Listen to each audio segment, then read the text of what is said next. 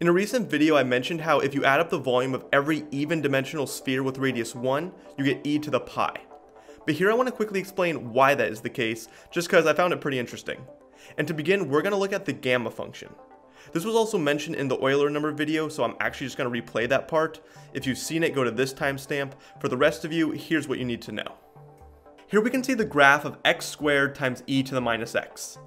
The area under it from 0 to infinity is exactly 2, which can also be written as 2 factorial.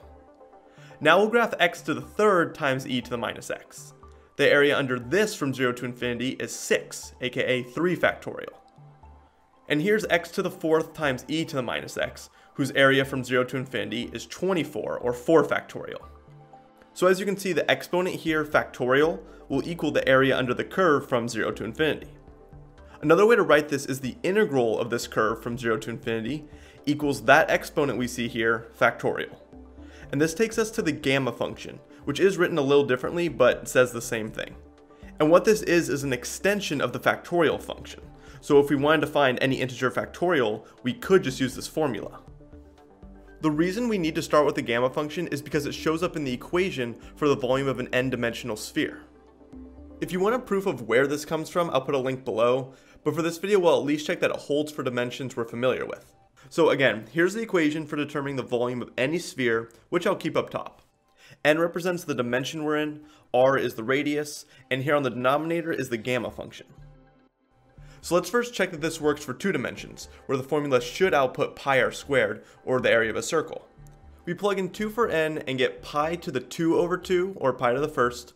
R just has n as the exponent, which is 2 in this case, and that's all over gamma of 2 over 2 plus 1, which equals 2. Now I didn't explicitly mention this before, but note that the actual gamma function evaluated at some value refers to that number minus 1 factorial.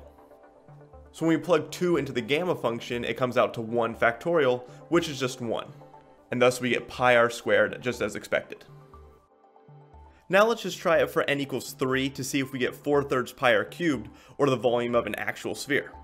We plug in 3 for n, and we get pi to the 3/2 times r cubed all over gamma of 2.5. Now gamma of 2.5 would be the same as 1.5 factorial. In the last video I showed how we could slide the exponent within the gamma function to calculate any number factorial. So I'll just do the same here with 2.5. We get roughly 1.329, which is the same as 3/4 times the square root of pi. So we go back and put that value in the denominator, but since it can be written as 3/4 times the square root of pi, everything will simplify to 4/3 pi r cubed. Okay, now time to analyze all even dimensional spheres. I said before that these spheres all have a radius of 1, which means the r to the n term will always be 1 to the n, or just 1. Since that is the case, we can kind of ignore that r to the n term, which is why you won't see it in the upcoming calculations. So for dimension 0, or n equals 0, we get pi to the 0 over gamma of 1. For 2 dimensions, we get pi to the first over gamma of 2. For 4 dimensions, we get pi to the second over gamma of 3.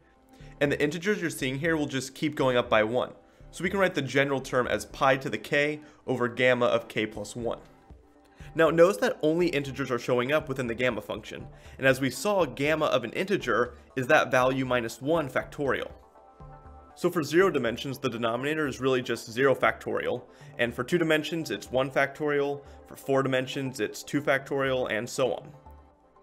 The argument here is again that all of these values, or these volumes, add up to e to the pi.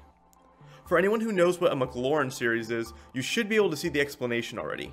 But for those who don't, I'm just going to replace all those pi's with x's and graph this function.